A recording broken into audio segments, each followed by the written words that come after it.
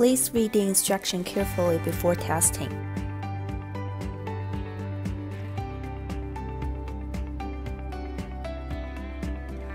Tear off sealed inner package and take out the test card. Place the test card flat on a clean platform.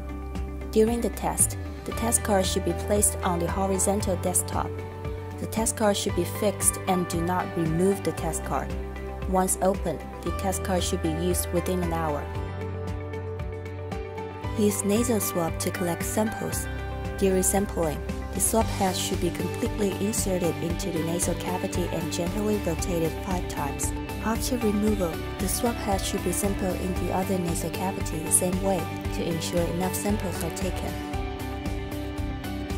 Remove the protective layer of double-sided adhesive. If the protective layer is torn off after adding diluent, it is easy to cause liquid splashing. Insert the sampled swab from the bottom of well B into well A. Add 6 drops of diluent into well A. Please do not drop the diluent into the other well.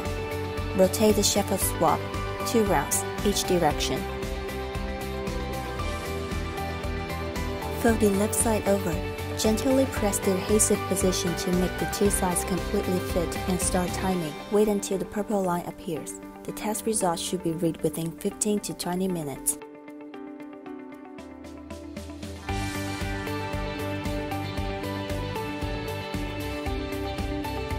Result interpretation.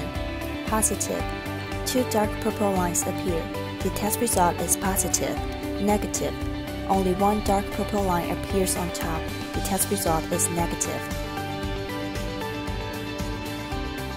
Test result is invalid if 1. No top line appears. 2. The top line remains blue. Invalid result indicates incorrect operating procedure or the test card has been deteriorated. Please test again with a new card. Dispose medical waste. After the test, please dispose the test card to medical waste bin.